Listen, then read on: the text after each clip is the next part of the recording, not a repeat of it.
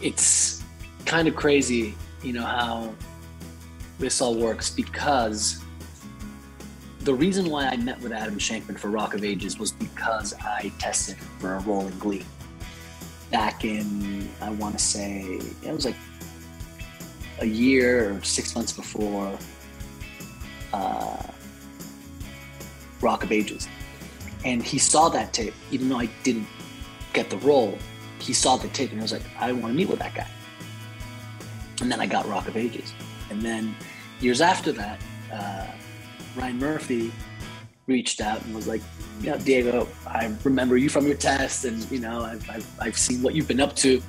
I have this idea for this, you know, comedy, like satire, you know, Heather, like in the vein of Heathers, and it was, you know, tonally, I was, you know, it was crazy. I hadn't really seen anything like that before, and I really wanted to work with Ryan. I'm a big fan of his work, and you know, we'd been trying to find something together since Glee.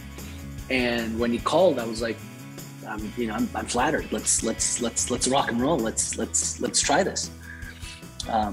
Which was a blast. Working with Jamie Lee Curtis was amazing. I love her. She's an amazing person, and she's another great, you know, reference to like great leaders on set, great people that I've worked with, you know, and I try to learn from those people as much as possible.